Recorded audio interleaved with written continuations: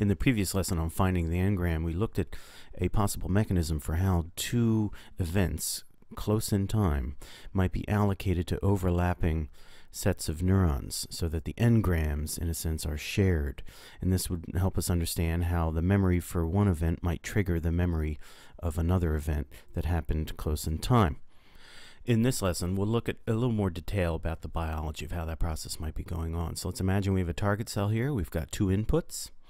And event 1 comes along, represented by the high frequency activity in this input here. So we're going to get synaptic tagging here at this synapse. We'll have early LTP. And because the target cell is responding to episode 1, we're going to have gene expression, including CREB. We'll have the production of plasticity-related products, and they will migrate throughout the cell. Now, the plasticity-related products will be captured by all tagged synapses. That's this one and not this one over here. So we'll get late phase LTP, making lasting changes at the synapse here to strengthen that connection. But in addition, the CREB activity will be elevated for a while, and that leads to an increase in excitability of this cell for a short time. An increase in excitability, in a sense, lowers the threshold for future LTP. So now when episode 2 comes along, it will have differential effects on these two neurons. So here we have the original neuron. It is enjoying elevated CREB activity, which means it's a little bit more excitable than the neighboring nearby neuron here. And so when we get activity in this input, yes, you'll get tagging at both synapses. So we'll get the early processes, but because the target cell here did not respond to activity of episode 2, we're not going to get the late phase LTP here. But we are going to get the late phase LTP here. So LTP is going to happen on the original neuron because it enjoyed elevated excitability. It made the threshold for new LTP lower. So we can get late phase LTP at the same neuron as was responding to episode 1. So this same neuron then becomes part of the engram for memories 1 and 2.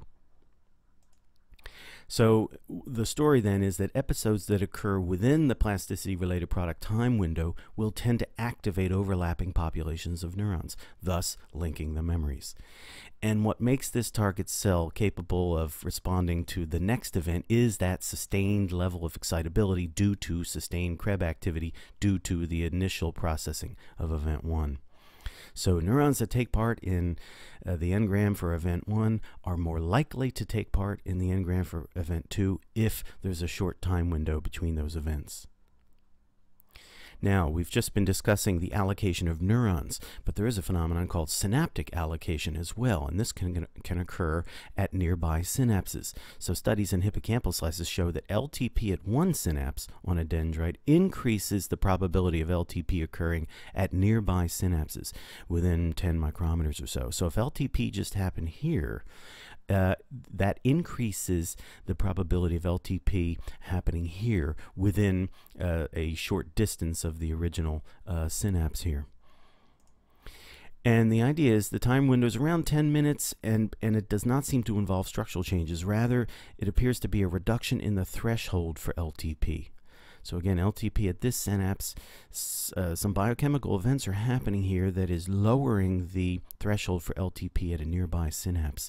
It could be that local proteins are activated, or at the activated synapses might be shared with nearby synapses before any of the plasticity-related products arrive from the nucleus. So this is a local phenomenon. And so what that means is events that are happening within 10 minutes of each other could be allocated not only to the same neurons, as we saw earlier, but also to nearby synapses. And this is called synaptic allocation.